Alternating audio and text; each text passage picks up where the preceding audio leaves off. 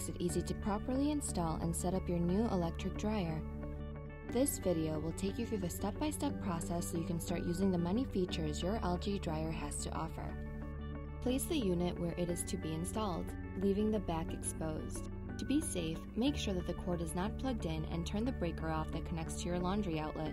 During installation, you can also refer to the installation diagram provided for you located near the terminal. Remove the screws holding the terminal block access cover and pull off the access cover.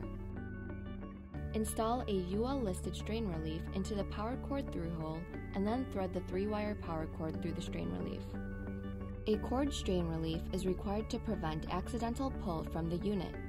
You will notice a black, white, and red wire connected to the terminal block and a white ground wire connected on the green screw mound. Remove the bottom row of screws for each block, but leave the green ground screw and wire in place. Match the other colored wires to their coordinating terminal blocks and screw each wire on tightly, with no gap or slack. Screw the access cover back into place. Plug your new LG dryer into the outlet and you are all ready to go.